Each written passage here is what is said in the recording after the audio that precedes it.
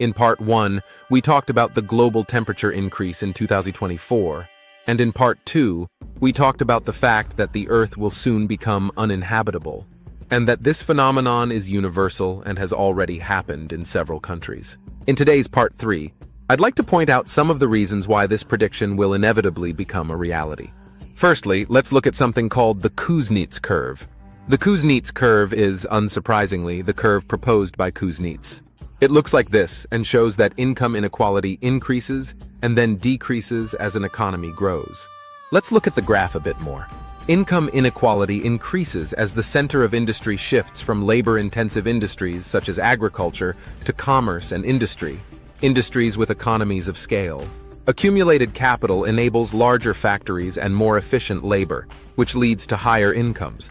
So the gap between the haves and have-nots grows larger and larger as industry develops. However, once industry reaches a certain level of sophistication, the inequality index decreases again. There are many reasons for this, but let's consider just two. Democracy. Many studies have shown that capital or production precedes democracy. It's a simple principle. When you're struggling to make ends meet, you don't have time to think about ideology. You just want to produce more. But soon people realize that the overall pie is too small for everyone to eat, so they try to increase the pie. But then they realize that even though the overall pie has grown enormously, the slice they can eat is not getting much bigger. That's when they start to think about sharing the pie as much as growing the pie. That's when they start to think about the concept of equality. The concept of equality is an important concept of how to distribute. And depending on how you define it, it can be capitalism, it can be democracy, it can be communism, but whatever the ideology, you want to distribute more than before. The second reason is public goods. When a country's industry develops and becomes livable, the state wants to enhance public goods through taxation. This is why the inequality index rises and then falls as national income rises. This is a common phenomenon around the world. But why did I explain the Kuznets curve? Because there is a variant of the Kuznets curve called the environmental Kuznets curve, which shows that in the early years, the income gap between rural, urban, and industrial sectors increases. But as the economy reaches a mature stage, the income distribution improves and inequality decreases. The theory that this curve can be applied to the environment instead of income inequality is the environmental Kuznets curve. As shown in the figure, the x-axis of the environmental Kuznets curve is national income as in the original, but the y-axis is different. The y-axis has been changed from degree of inequality to level of environmental pollution. It can be seen that the environment deteriorates up to a certain level with hard economic growth.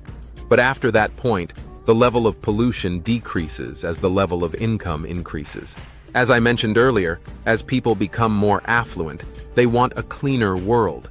And as they become more affluent, governments invest in public goods. These public goods include parks and forests. Also, electricity is essential for industrial development, and clean energy is difficult to use in the early stages of economic growth.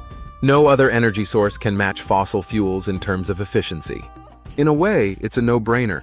During periods of economic growth, efficient fossil fuels are the only way to go. You don't have the technology or the budget for nuclear power, and you need to grow rapidly, so fossil fuels are the way to go. Only countries that are already on the growth frontier will be interested in wind, hydro, and solar, which are more environmentally friendly than efficient energy. In theory, this is because of the law of diminishing returns, but that's beside the point, so let's move on. If you look at it from an environmental Kuznets curve point of view, developing countries are going to be the most important issue, especially if they're big. Where they are on the Kuznets curve is going to be a very big factor in the future trends of pollution, global warming. You may have had a hunch, and that was the build-up to me talking about India and China. Where are they on the curve? It's a very important point.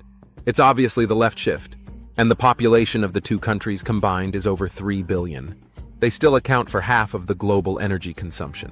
If the environmental Kuznets curve is correct, these two countries are going to get more polluted in the future. They have no choice but to use fossil fuels. They are not yet industrialized, so they have a long way to go. If you travel to any of the big cities in China, the air quality is so bad that you can't see 100 meters in front of you. And it's only going to get worse. And it's not much different in other countries with large populations. China and India are half of humanity. And let's take a look at what countries are there from number 1 to number 20. Indonesia, Pakistan, which is right next to India, Brazil, which has the largest jungle in the world, Bangladesh, which is also next to India. As an aside, Christianity is the religion with the most adherents in the world, but Islam is the religion with the most adherents, and Hinduism is going to catch up with Christianity soon. India is Hindu, Pakistan, Indonesia, Bangladesh is Islamic, so it's a very large population. Going back to that, what do the top 20 most populous countries have in common? They're developing countries.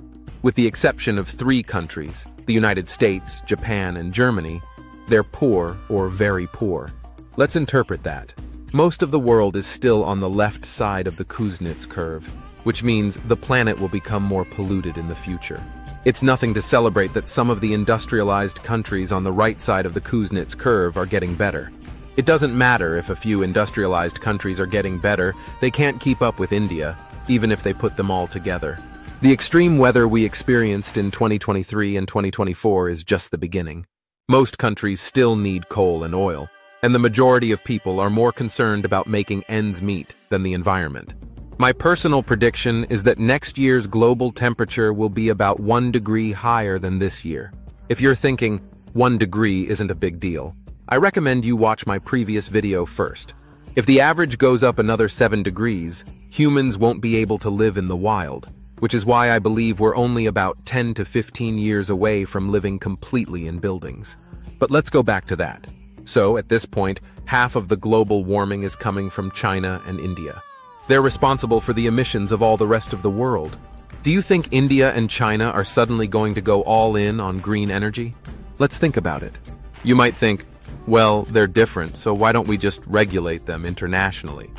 But what does a hungry man see when he's starving to death from poverty? Who cares what other countries say?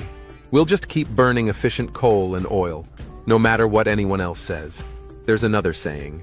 It's different when you go in the toilet than when you come out. How did the countries that are now in the ranks of the developed world get there? Who are the countries that are trying to minimize their carbon emissions? They're the countries that started the warming in the first place. They're the ones that used coal and oil like crazy during their industrialization, their modernization.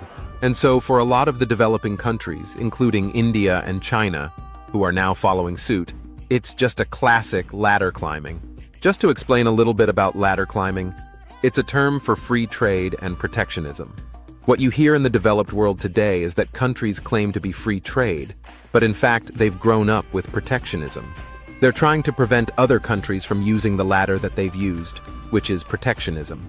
In this context, it's called ladder clearing. The general idea is that countries with higher technology or productivity are better off with free trade, and countries with lower total factor productivity are better off with protectionism. Some of you might be thinking, well, we can just force them to stop using it, right? You might be thinking, well, the population is at least proportional to the military power, so only a few countries, including the US, can force them to stop using oil and coal. But that would mean World War III. India alone has 120 nuclear weapons, if you need to know. China has 400. Pakistan has about 150.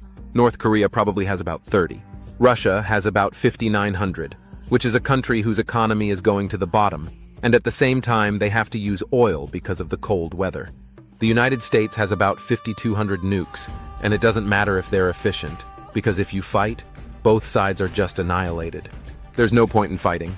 Either way, the moment they press the nuclear button, we're going to be living in the film Mad Max. It's not going to happen unless someone goes crazy. That's why there's a saying, it's scarier to have nothing to lose than to be strong. There's nothing scarier than this madman of the zone.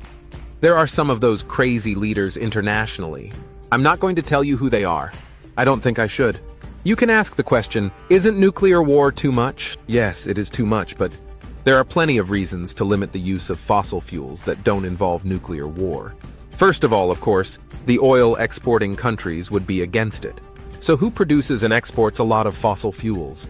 Many of you probably think it's one of the countries in the Middle East. And while statistics vary slightly, the #1 country is the United States. The US has been the world's largest producer of crude oil since 2018. As of 2020, it produced 18.6 million barrels of crude oil per day, surpassing Saudi Arabia, Russia, and others to become the #1 crude oil producer. It has even been said that it has become as crude oil powerful as the entire OPEC, which is dominated by Middle Eastern countries. The US is also the world's third largest coal producer. Shale gas has played a big part in the US surpassing the Middle East. We just dug it up and there it is. That's America. Can you feel the majesty of the mother of all nations? It's not just Silicon Valley and Wall Street. The US is a resource powerhouse, so the tragedy of the commons doesn't apply to us either. We have the most fossil fuels in the world. Can we ever get rid of them?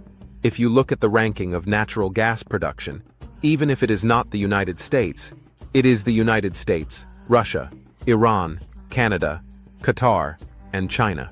As long as the United States, Russia, and China are in the ranking, it is impossible to regulate natural gas. Even if all the Middle Eastern countries, which are oil powers, insist on not using oil themselves, if the US, China, and Russia oppose it, it's a problem, even if they go to the extreme of not exporting oil. I can count on one hand the number of countries that can build nuclear power plants with their own technology. Hydro, wind, and solar are too inefficient. There is so much time left for natural energy to become more efficient than oil that it's doubtful it will ever happen. Think of it this way. Would you wait for confetti to burn under a magnifying glass? Or would you burn it with a lighter? It's easy, right? So the developing countries I mentioned earlier will be the first to scream for oil. Even if they don't export, they'll be begging us to do it. We can't get to the roof because the ladders have been removed by the already well-off countries. Why don't you just ask them to give you a ladder to climb down? Anyway, when the end of humanity is coming due to climate change, the last people to survive will be those with money, power, or both. Those who have neither will disappear from history, starting with people or countries. Let's get this straight. The Earth's temperature is rising every year and the trend is accelerating. There are only 7 biologically habitable degrees of temperature left in the natural state. Between 2023 and 2024 alone, the temperature rose by 1 degree. At this rate, in 10 or 15 years, humans will not be able to survive outside buildings. It's effectively biological extinction, and there's little room for this situation to improve. Fossil fuels have played the biggest role in the rise in global temperatures, and the richest countries in the world are the ones with the most fossil fuels. Look at the Kuznets curve. Most of humanity is on the left side of the curve. There are 3 scenarios. We can either industrialize and die from rising temperatures, or we can live in poverty for the rest of the world while the few industrialized nations survive, or we can say goodbye to the world in a nuclear war. That's it for today. Next time, I'll share my thoughts on how humanity will live in the future, whether it will stay on Earth or go to Mars like Elon Musk said. What are the films that depict this, and whether they are scientifically realistic? We might all be dead in 10 or 20 years anyway, so what's the harm in hitting like and subscribe? While you're at it, please share for the sake of humanity. Bye! Subscribe it.